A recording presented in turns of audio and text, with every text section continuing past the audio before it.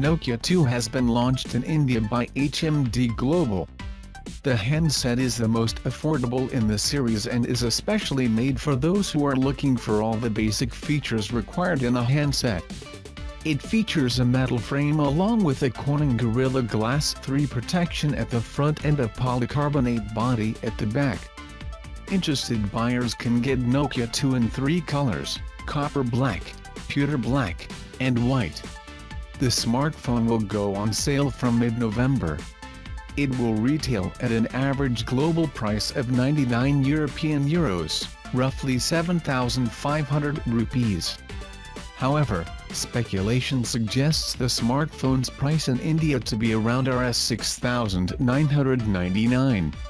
Nokia 2 runs on Android 7.1.1 Nougat operating system and would be updatable to Android 8.0 Oreo later. It has a 5-inch HD resolution LTPS screen with 16:9 aspect ratio. HMD Global claims the smartphone have a 4100 mAh battery, so it can run for 2 days.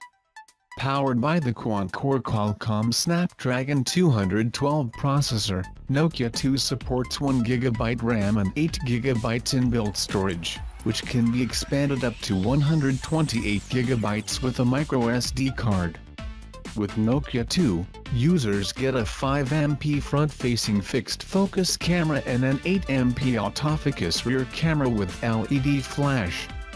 They also get Google Assistant.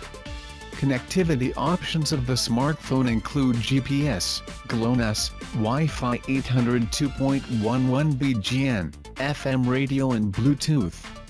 It measures 143.5 x 71.3 x 9.30 mm and supports dual SIM nano.